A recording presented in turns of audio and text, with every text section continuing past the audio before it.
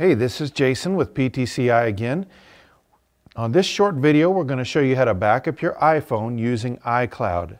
The first step is go to the Settings app, which is the one here that looks like a gear. Then you're going to hit your name at the top, then iCloud. Then we're going to move down here to iCloud Backup. If you turn your iCloud Backup on like we have, the iCloud will automatically back up your phone daily when iPhone is connected to power, locked, and on Wi-Fi. To perform a manual backup, tap Backup Now. You can see that's right here. If we hit that, and it will begin to back it up. And it's that simple to back up your iPhone using iCloud. Now we're going to show you how to back up your iPhone to your Windows PC.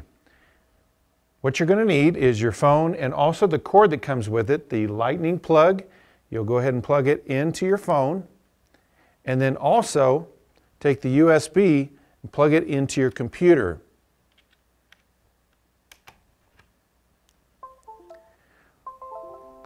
And that will bring up iTunes on your computer. Okay, so now that we have our laptop hooked up to our phone through our USB cord, that will bring up iTunes. I'm going to click over here on this little icon right here that is for our iPhone, and click on that. Then we need to click on Summary, which it automatically came up with that.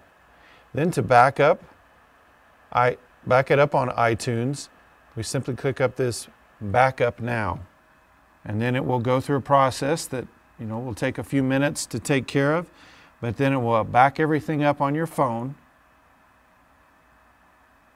to your computer in your iTunes account. We'll tell you, you can also connect your iPhone to your computer wirelessly if you set it up on Wi-Fi syncing. So you can do it that way as well, but it's very easy using it with the cord. So that's how you can back up your iPhone using your Windows PC.